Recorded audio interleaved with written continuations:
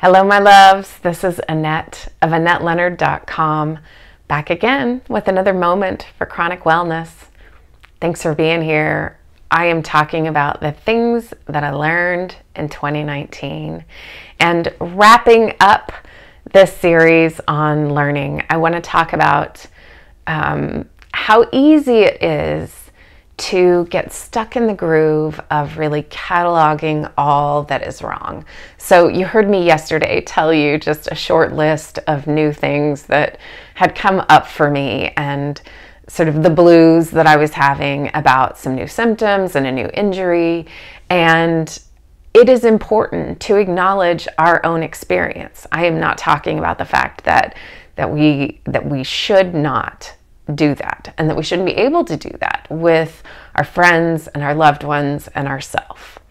And the learning for me, again, is about the practice of gratitude, and that it can ameliorate and bolster and help support my awareness about how good I have it. So at the end of the day, or at the beginning of the day, or maybe in the middle of the day when you're just feeling like shit, the practice of counting my blessings. You know, when it's so easy to rattle off all of these diagnoses or all of the problems or all of the ways in which that family member or that friend or this situation has failed us, I find it really centering and freeing and joyful to instead turn my attention to all of the immeasurable ways that, and some of them are measurable, that's not fair, all of the measurable and immeasurable ways that I have got it so right and so lucky and so privileged, from the fact that I can swallow, to the fact that I have a roof over my head, to things like I'm in touch with what brings me joy. And most days I can practice some small part of it.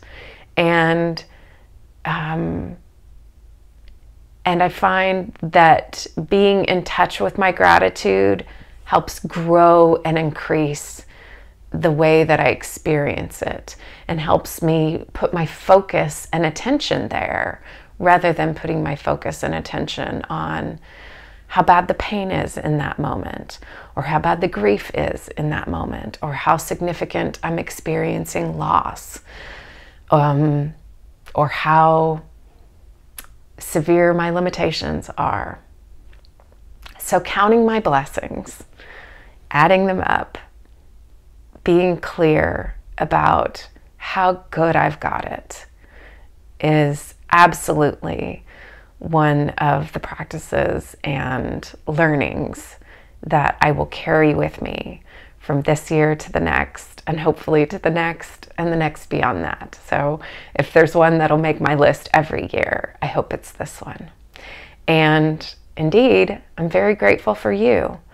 So thanks for being here. Thank you for tuning in. I have got some big stuff planned for the year ahead, so I hope that you will continue to be here. I need subscribers both on my YouTube channel and to my podcast. So if you haven't done that already, I would really be grateful if you would take the time to hit the subscribe button. And while you're there, leave a comment or post a review, and let me know what you're thinking about or what you'd like to hear from me about. And until we're together again, thank you, thank you, thank you, and be well.